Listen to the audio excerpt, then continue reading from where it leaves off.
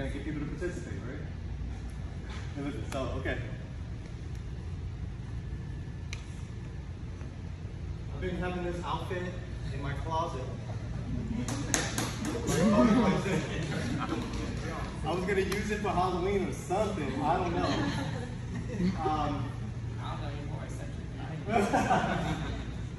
I kept it in my closet because I was like, you know what, Sifu?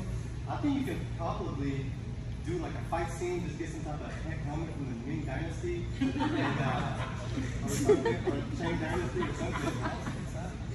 Me and Sifu about the same size, so that's why I kept it this long in my closet. So. But somebody informed me, that person named Frank, because he's actually the only one in here that's Chinese, I believe. And he told me that I think this is more a ceremonial gown for a wedding. That's what I was So it's not for Kungfu. I guess I'm getting married again.